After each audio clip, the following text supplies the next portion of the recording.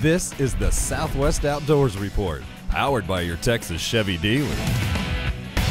One of the best ways I know of to ensure your weekend fishing success is to go out, spend a little time, and sink your own artificial or natural fish attractors in your favorite fishing lake. On today's show, we're going to talk about how and where to do that for your best chance of fishing success. Hi again, everybody. I'm Barry Stokes, and welcome in to Lake Fork, Texas, located out between Emory and Yanis and Alba and Mineola, all those famous little towns around the lake. We were here just a few weeks ago catching some good-sized largemouth bass in their spawning run in shallow water. Well, on today's show, we're going to take some spinning tackle and focus on crappie fishing. That's right, Lake Fork is also one of the best crappie lakes in our region.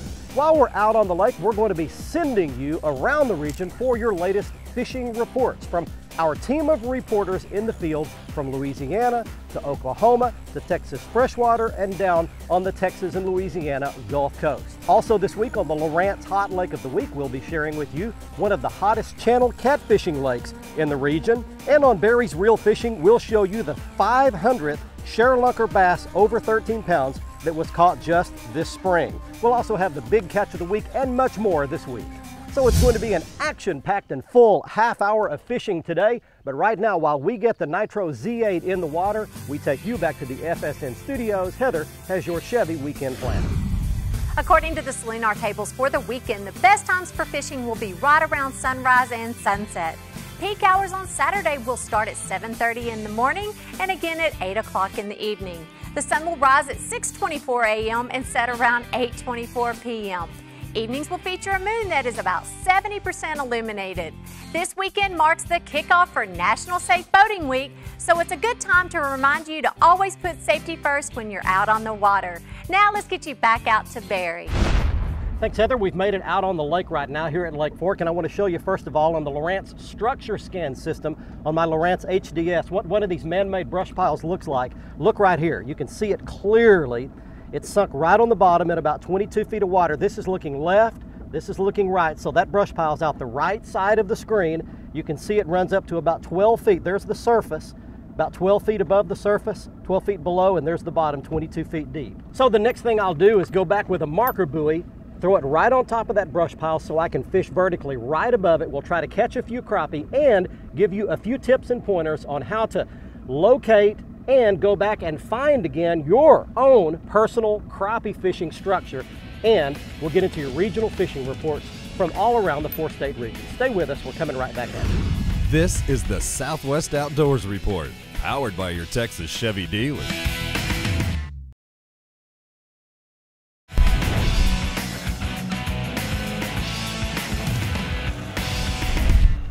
There's one. All right on that brush. Oh, come up here. All right, something to get it going. There is a Lake Fork crappie. Welcome back, everybody. Your Southwest Outdoors Report rolls on today. Talking about brush piles today. And that crappie came off of a man-made brush pile that a couple of buddies of mine sunk out here. And no, I won't give you the location. Sorry, that's not part of the deal. Let's keep a few crappie today. How about that? There's one. Okay, let's talk first of all about where you want to locate, the spot you want to choose for either your artificial fish attractor, like the one you buy at the sporting goods store and attach a lot of PVC pipes to, or natural brush. You just cut it, put a haydite block on it, and sink it yourself. Either one of those will work fine. The location is critical. Choose a very barren spot, a spot where your brush is the only thing that those crappie have to be attracted to in the whole area. Do not choose a big thick forest where there's already lots of brush around. Those fish will scatter. Choose your location carefully and sink it in deep enough water so it will be good all year long. Put it in at least 15 to 20 feet of water. Right now, here's Cajun Phil and Kevin in Louisiana with your fishing reports from there.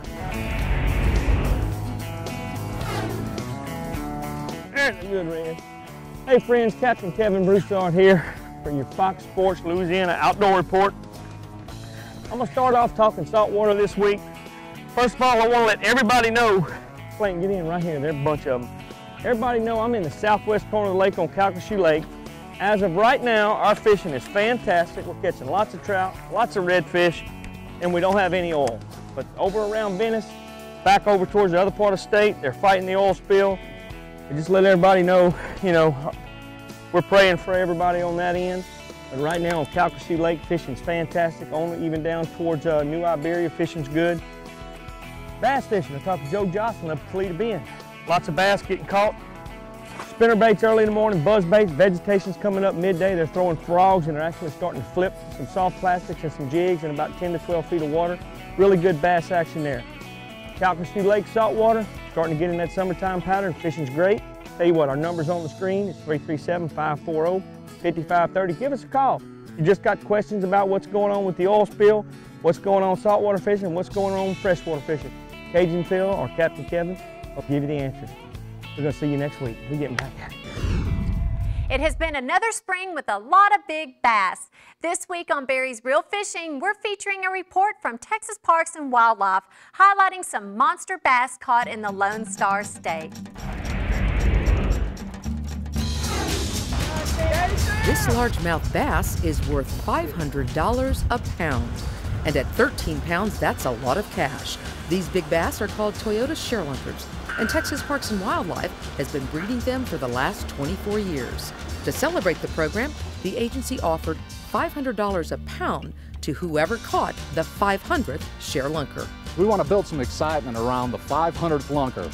The sharelunker program brings in fish, largemouth bass that are 13 pounds or larger, into our fish hatcheries, and there we use those fish and spawn them with other lunkers to help improve the genetics of our bass populations and to increase your odds of catching big fish in your future.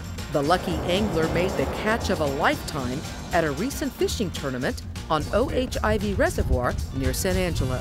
I never felt the bite. We were drifting again, the wind was blowing. After a few seconds it started moving a little bit. I said, oh, this is a fish.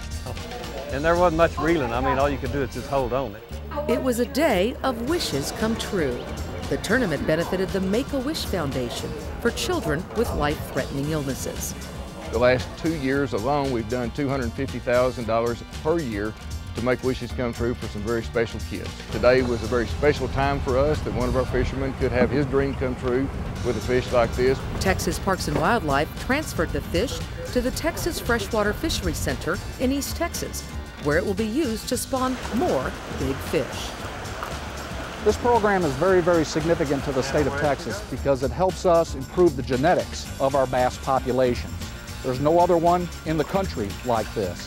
At first it was just a big fish, and yeah, I was proud of it, but now I realize how big a lunker can be, and so I'm excited. For Fox Sports Outdoors, this is Lydia Saldana reporting. Stay with us. Brian Hughes has the latest Texas freshwater fishing report, and Bill Olson joins us from the Texas Gulf Coast. The CCA State of Texas Anglers Rodeo starts again this Memorial Day with over $1 million in prizes available. To be eligible for early bird prizes, anglers need to register by May 28th.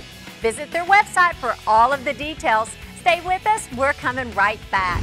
The Southwest Outdoors Report, powered by your Texas Chevy dealers, is brought to you by Abu Garcia for life, by Navionics, we start where the road ends, by Whataburger, just like you like it, and by Mercury Outboards, #1 on the water.